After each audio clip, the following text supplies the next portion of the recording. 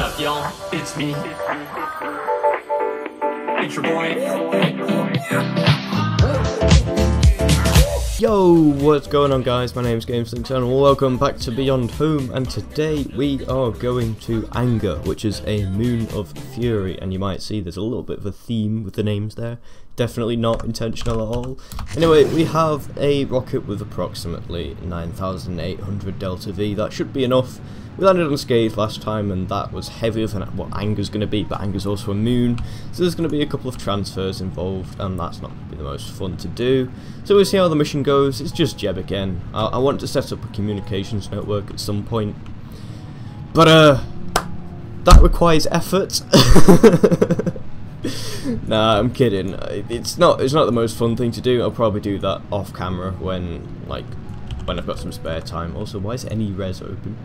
Okay, anyway, I'll probably do that off camera at some point when I've got some spare time, and I'll set it up because there's not much to really show with that. But anyway, I have made a couple of changes to Beyond Home in the past couple of days, which is why this video is a little bit late. I've been working on some stuff. First of all, the most obvious thing is the skybox. I said last episode that it's going to be changing, and it has. It's changed, and you'll see it soon. And I've completely messed up my gravity turns. This is going to look really bad. But if you've ever played Elite Dangerous before, you will be familiar with this skybox because it is taken from Elite Dangerous. KSP Fanatic took some pictures and stitched them all together. Then I just did a couple of fixes, and because Beyond Home was made basically inspired by Elite Dangerous planets, which you might think isn't the most impressive, because quite a lot of the planets on Elite Dangerous are very samey, but I wanted to go for that sort of style. Not the samey style, the Elite Dangerous style, which is why they look as they do, really. I mean, if you might see the similarity, you might not, in which case, I don't know, but that's the style I was going for. Anyway, we'll get to orbit, and I'll show off the skybox a little bit more. Anyway, we are in orbit of Rhode now, and here we go. Here is the skybox in all of its glory. It's not completely done. I want to add in some nebula, just so it actually looks like I did some work on it. But there it is. You got the galaxy there, and this is taken. If you do play Elite Dangerous, this is basically just taken from inside Sol somewhere, judging by the look of it and how familiar it is. Because I never go outside of Sol, so it looks the same to me. Which is kind of why I recognise it. I can't see any of the other nebula. I think that's Barnard's Loop over there. I don't know, but that's a little thing for the people who play Elite. If not, enjoy the skybox. I prefer it over the old one. The old one was kind of like, I wouldn't say it was like a placeholder because I did like it at the time, but it got old. It didn't age very well. That's what I'm trying to say. Anyway, it's time to do some time warping and plot our transfer window to Fury. Alright, so we have just done a little bit of time warping. We should be able to transfer to Fury now. So, as you can see, there's Fury. It's very, very close to the stars. I'm not sure how the temperature's going to handle, but we should be alright. I haven't had problems near Fury before. And please let me adjust this maneuver now, thank you. I've not had problems going to Fury before, but you know, there's a first time for everything, so we'll probably have to wait and see how we get on, really. It shouldn't be that much of a transfer. You can see around there, but that involves an encounter with something else. Yeah, that looks like maybe a Lua or an Ash encounter there. There we go, there's our encounter, 1,400 meters per second later. That's not so good. Oh no, that's a perfect maneuver node as well. Right, I do have the delta V in this stage, and I do have 5,000 delta V after this stage, but that is slightly worrying. We are only going to Anger, thankfully, but that is a slightly worryingly big maneuver to do. So getting back from Fury should be a little bit easier because we don't have to do it from low Fury orbit, but Fury is heavier than Rhode, I think. I think it's more than 1G. I'm just going to check now. Fury, what are you? 1.03 Gs. Rhode is it just classed as 1? 0.78, so it is. It's a fair bit heavier. It's a fair bit heavier. Oh no. Alright, so the burn is in approximately 55 seconds. Everything's looking good. I mean, we're pointing straight down at the moment. It should even out a little bit. So we are in quite a high orbit around Rhode compared to what we normally are, so we should be alright. We shouldn't hit the atmosphere. Nah, that looks like we'll be fine. Anyway, the atmosphere only ramps up at about 30,000 anyway, so if we skim the top, it doesn't really matter. I don't think we're going to skim the atmosphere at all, though. I think we'll be fine. Anyway, yeah, it's just Jeb on this mission. I really do need to sort out the communications network. There is one craft up there at the moment, I think from like episode 3 or 4. And yeah, it's just sitting there doing absolutely nothing at all. And there we go. I really wish there was a fix for this. Like, I really do. Why is my craft so dark? Where's the light gone? Is Lure up there? No? I don't know. My craft is dark for some reason. Anyway. 0.4. I'm going to have to burn that 0.4. I'm actually going to have to do that. And we're off! Here we go. We are away. So first of all, we're going to try and fix the inclination, because I always find that that's the worst one to try and do. Nope, that's the wrong way. Every single time, that's the wrong way. But yeah, you can see how close we're going to be to the stars. Like, the difference in light on the planet would be immense. That's if it actually worked. I think BlackRock is working on something like that at the moment. Just a little teaser there. Can't guarantee when it's going to be done, because like it's completely new. But I'm looking forward to it. Anyway, now we need to fix the direction that we're going to be orbiting in, because we're going to be coming completely the wrong way.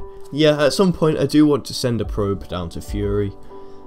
It's just a beautiful planet. I really do like it. And fun fact, I don't know whether I mentioned this in the last episode, but I have added Eve configurations for the planets and beyond home for when you don't have Scatterer installed. So if your graphics card doesn't like you, and you want to run you want to have Scatterer like effects, you can with this new simple trick. No, it's just like Eve glows. So there's nothing special, but it does kind of look the same. I might show some screenshots. I don't know. You can just find them on the forum thread. So really, I don't need to put them in the video, but I might do. You know what? Just to get some more views, we'll warp over to this bit instead.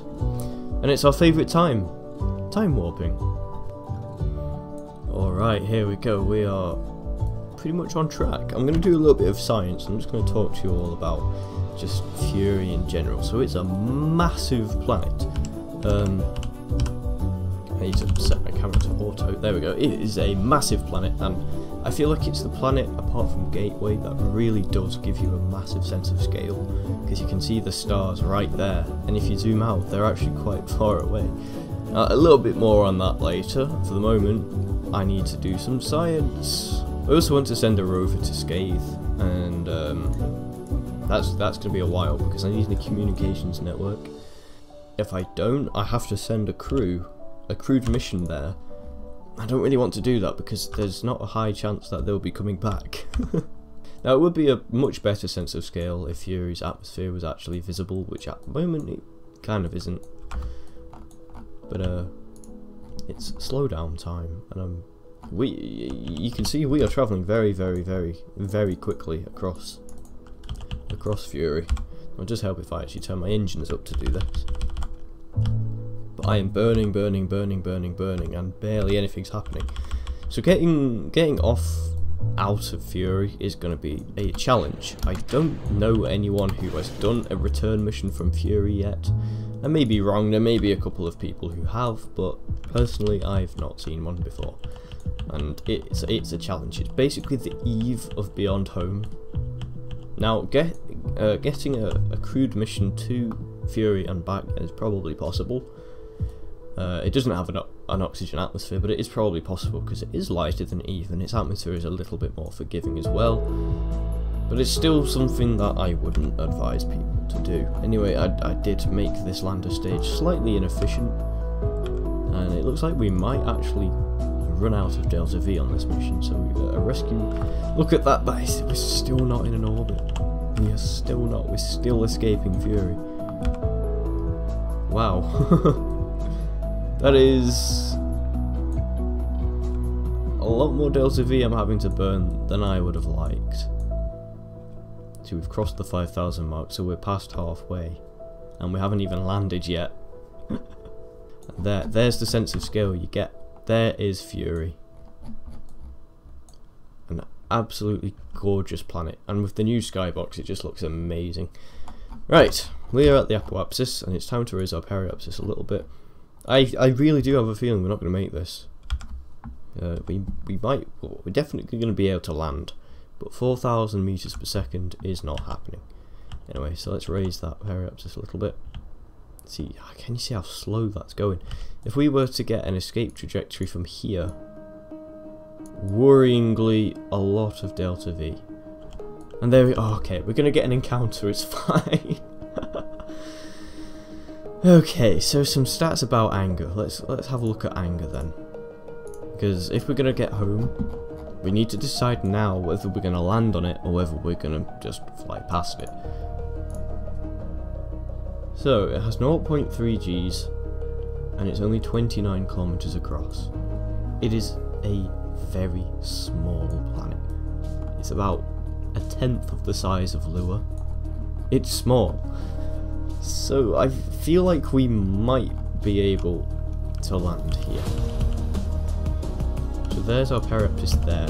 Now we're going to go anti-normal to make sure that we might go down, but I don't have the most confidence. I don't know how fast it spins. It's not rotating that quickly. Here we are, this is anger. Look at that, 500 meters per second. And we basically have to burn all the way now. We're going to be going past it. Oh well. We'll be landing on a mountain instead. Not what I intended, but that looks like what's going to happen. Luckily, it is a low gravity planet, so it should be fairly forgiving with how we land. So now we are 34 meters per second, and we need to switch on to surface so that we don't quite die. This is probably the most suicide of a burn I have done. Alright, so it's looking like we might make it. That's if we don't bounce and tip over. Please don't tip. Please do not tip. Yeah, I know it wants to. Please don't tip. Why is this so bouncy? That was so close. You guys saw that. That was close to tipping. That was the closest to tipping I've seen the craft come. Then again, he had the one on Armstrong a couple of episodes ago, which was almost the same. But here we are. Here we are on anger. I didn't have time to do any science.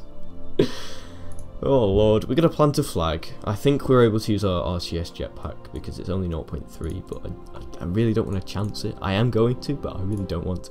I'm gonna quick save before I get out anyway, so we'll have something to go back to either way. Might go over to one of the rocks. Just give it a bit of a nudge, you know, a mineral sample. I actually can't remember whether I added this to the sample list. The list of rocks to sample. It's just contained in one file. But, it's a learning experience for us both. Right, can we? We can, whoa. 3 science, hell yeah. Worth it. Playing on 20% is hard. I might increase that to like half of a surface sample maybe. Because I don't want all of the rocks to be surface sample level. Because that's just going to really break the science economy. But there's Fury, it's massive. I'm going to see if we can time warp to get a better look of it. Ah yes, there we go, there we go. Beautiful. I think anger is tidally locked. Anyway, it's time to be gone from anger. We've done most of the science. We've not quite done all of the science that we could, but we've done all of the major science. And there's no way to transmit it back either, so when the time comes, if we have to rescue this craft, it's going to be a challenge, to say the least. You know, we're on exactly the equator, so I'm just going to burn 90, which is that way. and away from anger we go. I'm really happy with how the terrain actually looks. I actually put a normal map on it for once, which makes it look slightly 3D. It looks actually decent for once. Terrain textures was something I was never very good at, and then at the end of GPO and at the beginning of Beyond Home, that's when I started focusing on it. And then now I'm doing another pass of them on Beyond Home, so they should look a little bit better, and hopefully not as flat. You notice I'm keeping really close, as close as I can actually, to Anger's surface, just to save some fuel. Someone in the last video was saying that they really liked this 2-stage lander, and I'm like, thank you. I know I said that as if I was going to say a but no, thank you very much. I'm not very good at designing landers, so I really appreciate that. Oh god, I walked way too quick. I really hope we can make it back. Based on the numbers, it looks like we will be able to, and it looks like we'll have a fair bit to spare, but again, it's accounting for errors. Alright, here we are. We have just arrived at Rhode. We just missed a couple of corrections. We're going to be landing in the night side, unfortunately. Wait, no, I can turn this around. It's fine. We have enough delta V to do it. We could just turn the orbit the other way round. So here we are. We've arrived back in the Rhode system. And we're going to be landing near the pops again, actually. Now, I need to slow down just before, because I've remembered. Just before I completely forgot, and then I ended up slowing down in the atmosphere and wasting a lot of my potential delta V. I'm really happy with the visuals, by the way. You might have noticed I'm really happy with how things have turned out, especially with how they look, like the cloud details, the mountains, the scattering, everything like that. And it's now available for people who don't use Scatterer. Like the Eve effects are as accurate as I could get them to what they look like with Scatterer. And I'm really happy with how this has turned out. Anyway, let's just hope the parachute works. Let's turn this down to around, I think it's 600 I normally use. If I didn't slow down there, the heat shield might have burnt out and we might have died. So that was a very close mission in terms of how efficient it was. And I really don't want to go back to Fury. We might do in a later episode when we have more efficient engines and just better technology in general, such as like the really large lifting engines. But for the moment, no. Let's see what science we can get then. So we can probably get some more science experiments, I think. It's electronics that gives us some more science stuff, and it's only one thing there. And I think we get another experiment sometime later. I'm not quite sure where. Suggest in the comments what you want me to get, and whether I should save up for, say, one of these, because I can afford these. Should I save up for one of these ones, or should I get one of these ones, and if so, which one should I get? Anyway guys, thank you so much for watching this episode of Beyond Home. That was a really close mission. Hopefully the next mission is a little bit less stressful than that one. That one was really close in terms of fuel. So thank you for watching. If you enjoyed that, remember to leave a like and subscribe, and I'll see you all in the next episode.